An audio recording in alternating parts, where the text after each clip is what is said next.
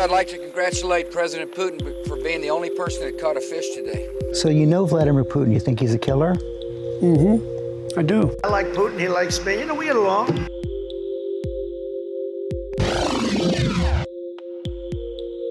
And I looked the man in the eye. I found him to be very straightforward and trustworthy. We had a very good dialogue.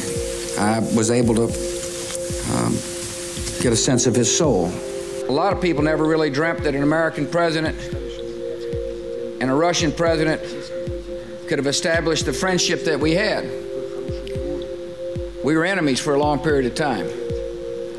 When I was in high school, Russia was an enemy.